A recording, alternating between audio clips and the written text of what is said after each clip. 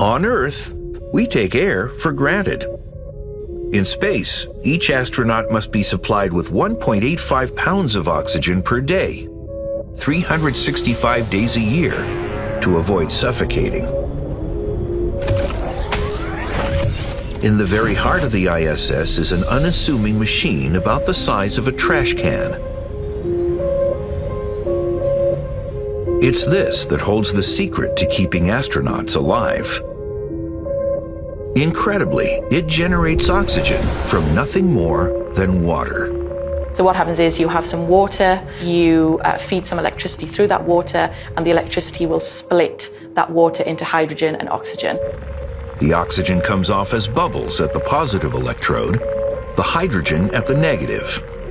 But again, being in space turns something that's straightforward on Earth into a major engineering challenge. The bubbles of gas won't come out of the water. In your high school chemistry lab, the gas just bubbles up to the surface because the gas is lighter than the water, and therefore it goes up.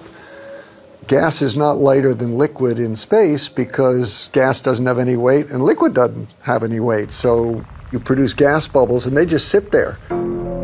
And what we generally do is we centrifuge it. So you spin it all around, and the liquid, being denser, it doesn't weigh anymore, but it still has mass. So it's denser, and it goes to the outside, and you can then separate the liquid from the gas. The hydrogen gets thrown away, gets pumped into space, and the oxygen is used for the ISS air supply.